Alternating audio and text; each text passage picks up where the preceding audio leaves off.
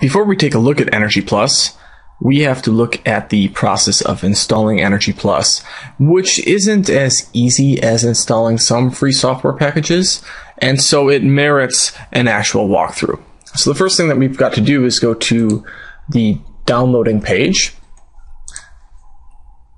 The downloading page is available at apps1.eere.energy.gov/buildings/EnergyPlus. You could also just Google downloading EnergyPlus and it would likely take you to this page. So we go ahead and we click download EnergyPlus, and this will take us to a page where we need to sign in.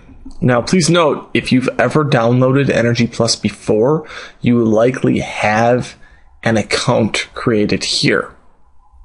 If you do not, you have to select the I am a new user option, and for instance, we'll just enter a fake email and we click submit.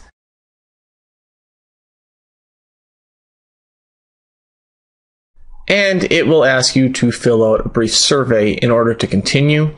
Then it will email you a password. So let's go back, and I already have a login.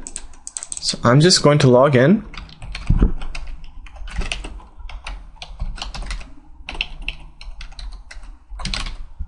A returning user,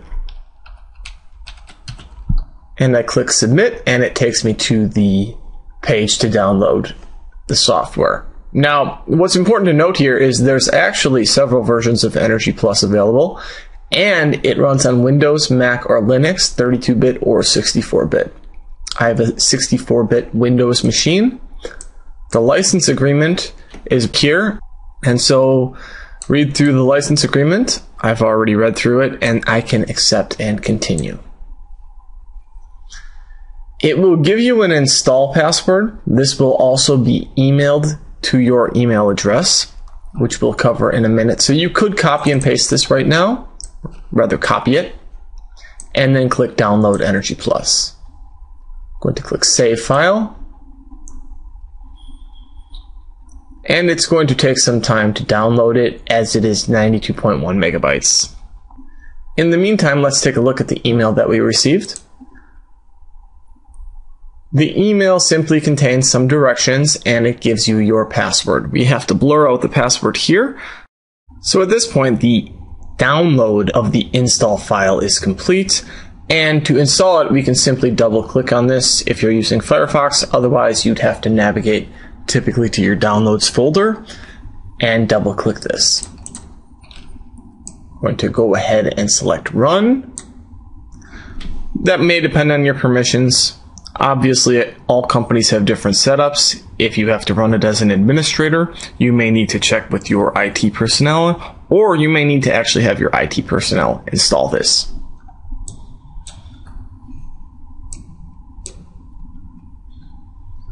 It's automatically going to install into the latest versions folder, and since this is version 7.2, it's going to create a 7.20 folder. We'll go ahead and click next.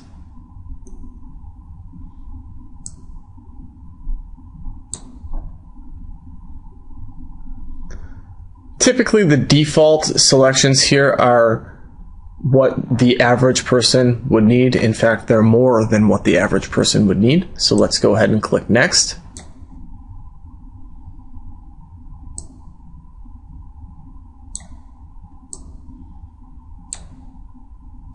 And here it requests our password. Now please note, this is the password that was sent to you in your email. This is not the password that you have with your account. And I'll give you a hint, since I have to blur the password out, but the password will be some sort of jargon string that's not words, and lowercase and uppercase letters, and also contains numbers.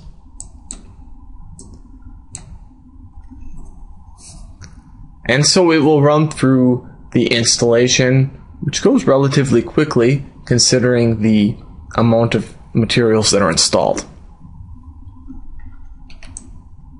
And here it's just asking you if you want to associate your files, IDF files, IMF files, and EPG files to be associated with the EnergyPlus program. And depending on other programs you have, if you are familiar with those extensions, you may or may not want to. My guess is that you will want to associate those files. If you're kind of a computer nerd, you'll know how to do that on the side anyway, but for most of us folks, it's easiest to just associate the files right away. At the end of the install, just like almost any other install, you can display the README file. We're not going to do that because we're going to walk through a tutorial anyway. So let's go ahead and click Finish. And at this point, if we click on our Start menu, we should see the EnergyPlus IDF editor has recently been added. There's a number of other things that we're going to discuss in the file structure coming up. But at this point, EnergyPlus is now installed, and the question is, what does that mean?